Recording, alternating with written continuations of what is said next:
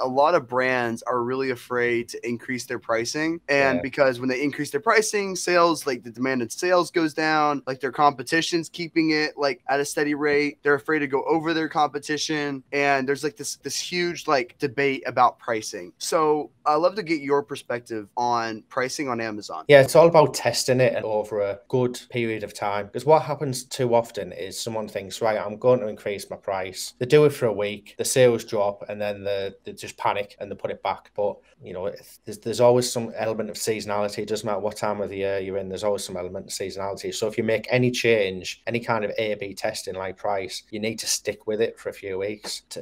I'd say a month. It has to be a decent amount of time to try and see what kind of difference that's made in terms of your conversion rates. But again, it's all factoring that back into kind of like what we use Power My Analytics for reporting. If we increase in the price, our sales might decrease, but what does that do to the profit margin? And that's quite often the most important element to a client. Yeah, we might increase the price, but we're now, the margins increase. We're actually making more profit than we were when we're selling more units at a cheaper price. It also means just having to reorder stock less. So, but that's getting that balance between keeping your organic ranking high as well, because if sales start to slow down, then your organic rank starts to slip. So it's a real balancing act of a lot of testing between lots of different things and really close monitoring to see what changes your price changes have on your bottom line.